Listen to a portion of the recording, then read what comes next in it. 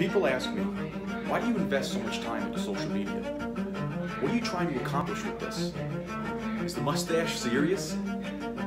You post all the time on Instagram. Is it really helping your business? And from an actual transaction standpoint, I haven't gotten that many transactions directly from Instagram.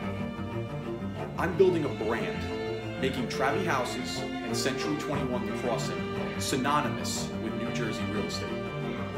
Knowing this is all going to take time, I can't say it's going to happen tomorrow, might not happen for a year or two.